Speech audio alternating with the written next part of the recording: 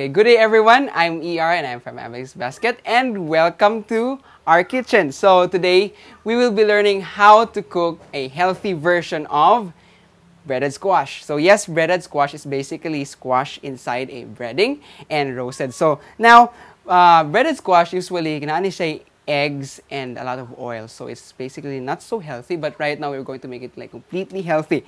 So we have here, to make it still taste very good, we have these things. Now first, we have sesame seeds. We are going to roast the sesame seeds. Instead of oil, we have sesame seeds. It has very good kind of oil and the taste is also so just good enough for this breaded squash. So here, we have a heated pan. So let's heat our pan until medium heat. So now we wait a little bit until it's like a little hot enough. Now it is hot enough and we put the sesame seeds inside the pan, into the pan. I mean. So here we have our spatula to help us mix this thing. We are going to roast the sesame seeds until it's golden brown and until you smell something good. Something so good. Yeah. So I'm sure you can smell it, right? This will take like about a minute or two.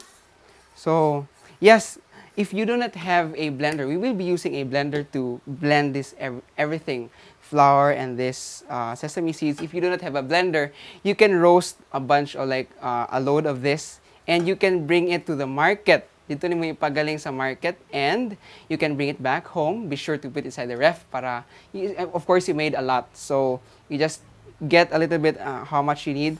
Now we see the sesame seeds. I smell it and just lacks a little bit of the brownness that I want to achieve. Now it's done. Okay, so this is the sesame seeds. It's quite brown now. And we have the blender here. Let's open this up. Get rid of this and put in the sesame seeds. I roasted like a lot of this, so we're just going to put 2 to 3 tablespoons of this and the flour that we have here. This is whole wheat flour, by the way. Whole wheat flour is healthier, so much healthier than the white flour that we can buy just in the market. So if you could find whole wheat flour, it's like in most of the healthy stores and even in the flour suppliers. Whole wheat flour doesn't stick to our colon, so it's really healthy. And still you have the same good taste and the texture is there too. So I put like 2 tablespoons of this and water. Don't spill. Here we go. Cover the blender. And now we're going to blend.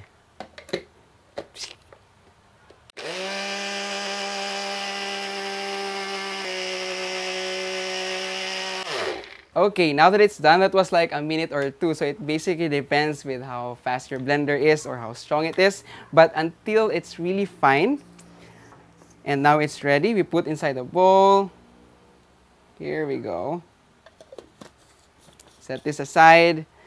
And just enough for the squash. So I think this is a little bit, so when you blend, just put a little bit in the blender, a little water, so that it will blend a little bit faster. So now we add more water and more flour.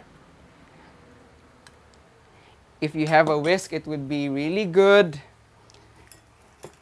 Let's mix this up until we reach a consistency just enough to bread the squash or soak the squash, or I mean, let it stick to the squash. We should salt the squash. This is so that the squash will absorb a little bit of the salt and it will be tasty inside and out. And yes, here also in the breading, we put a little bit of salt. So now, I can't give you an exact estimation of the salt. You have to taste it. So here, let's just add a little bit more of salt. Just a pinch of salt. And let's give it a taste. That's enough. Just good. Okay. So now, we see, let's try the squash. Inside, dip it inside. Okay, here we go. And yeah, if you have the tongs, just to get rid of the stickiness in the hand. So now here we put in some of the onions. Yeah, let's just put half of this, like a tablespoon of finely chopped onions and garlic. Garlic is so good in this. And green onions is finely chopped. All of this together is going to make a very good smell and taste. Right now, let's give this another mix and whisk and whip. All right, this is ready. And now the squash is in here. It was there all the while.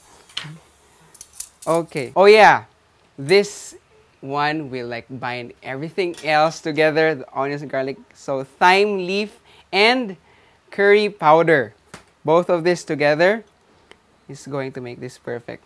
Yeah, if you don't have thyme, sometimes you can see thyme, it will still be fine, but it would really be good if you have thyme and curry powder. You can find this everywhere in the market. So just a little bit of curry powder. And let's take the whisk again, mix this once more. And that's it. We're ready to, this is one of the the nicest part in the cooking. Now, before that, let's see. So you see here, the breading is just enough to stick into the squash. So right now, we will be putting inside the squash into the batter. And while doing so, let's heat the pan. Heating the pan, it makes this a little bit, this is non-stick pan. So when you heat it just the right amount of heat, it will make it a little bit more against the stickiness, so it won't stick so much if it's just hot enough. Now the squash is inside our batter. Here we go. Mix and let it stick into the squash. Look at that. That's so good. So now the pan is hot enough. If you really want to make sure that your pan is hot enough, you could put like water. So when the water just like evaporates immediately when you put it inside the pan, that's really hot enough. Not too much hot and not too cold because it will stick or it will burn. So here we go. I guess you didn't hear that, right? I heard it. And the second one, let's put inside the pan. Slather it in the sauce, in the batter. Okay. Now if your batter tastes really good, you can do this. You can add some batter here. I know this is going to taste good. There we go. Okay, so let's wait a little bit. Let's just heat this up. And we have this spatula again. You will know when it's good enough to, we're going to turn it over. But right now it's not good enough to be turned over because the other side is still wet. So we have to cook the other side until it's brown. That's going to take like a minute or two. The squash is so good, you know, you hear this everywhere. It's very rich in carotene. It's good for our eyes. Now, why don't we use oil and why don't we use eggs? Oil is a food for cancer. So it's like really so carcinogenic, especially if you heat it up. So we won't use any of those. So that's why we use a non-stick pan para dili gyud mo pilit ang kining squash o gatong batter into the pan. So this is non-stick, but still we don't use oil. When it's heated up, becomes carcinogenic and you don't want cancer. And yes, eggs too. Too much chemicals and you don't want the side effects of those. So yes, none of those this time. We just have flour and everything that I mentioned. I want to go something that's really healthy. And now, yes, it's cooked. Let's turn it over. That's it. And the other one, turn it over. And we can wait for a while to let it cook again. So now this is how we should know when it's cooked enough.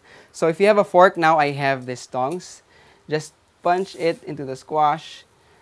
It's still hard right now, so that means it's not yet. Okay, so yes, to make this cook a little bit more faster, yeah, a little bit faster, we use a cover. Here we go. Let it stay for a minute or two. Okay, so I think it's done. Open the lid up, and yes, like I said a while ago, let's see if the squash is soft enough. Indeed, it's soft enough, just so good, and I smell it. So let's put this in the plate. Here we go. Yes. Breaded squash without the eggs, without the oil, without anything unhealthy. Okay, there we go. And yes, guys, you can eat this now. It's going to be good. Let's see if it's really good. And you can dip this in something like tomato sauce or everything. Now, right now, we have this basic tomato sauce. If you want to learn how to make this, just look for the other episodes that we will be producing. So we will call this the basic tomato sauce. The breaded squash into the tomato sauce. Wow, I think it's really good. My friends, this is done, and it's so easy. Remember it? It's just the squash that's salted into the breading and all those things, roasted, and into the plate, and that's it. So first timers, what you need is just a little bit of courage, and yes, is that God's help. So my friends, if you want to learn even more how to cook healthy foods, healthy dishes, and tips on how to make it easier, just check our Facebook page, check our YouTube channel, and HCBN channel. So my friends, this is ER from Abigail's Basket. Do not forget, every time you eat, every time you cook, God wants you to be healthy, and God wants you to be happy. God bless you. He's Coming Broadcasting Network.